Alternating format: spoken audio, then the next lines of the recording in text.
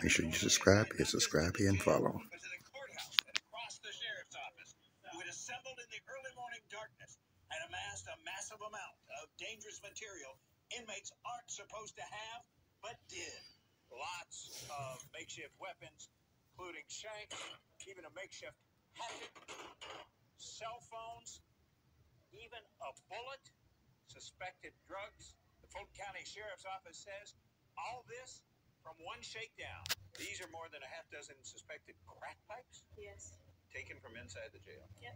The sheriff's office says the shakedown turned up 22 illegal cell phones, suspected marijuana, tobacco, plenty of pills, even a bottle labeled as the prescription drug promethazine. And then there are the weapons. I'm surprised the building's still standing. Most of the weapons made from things stripped out of the building. From the plumbing shaft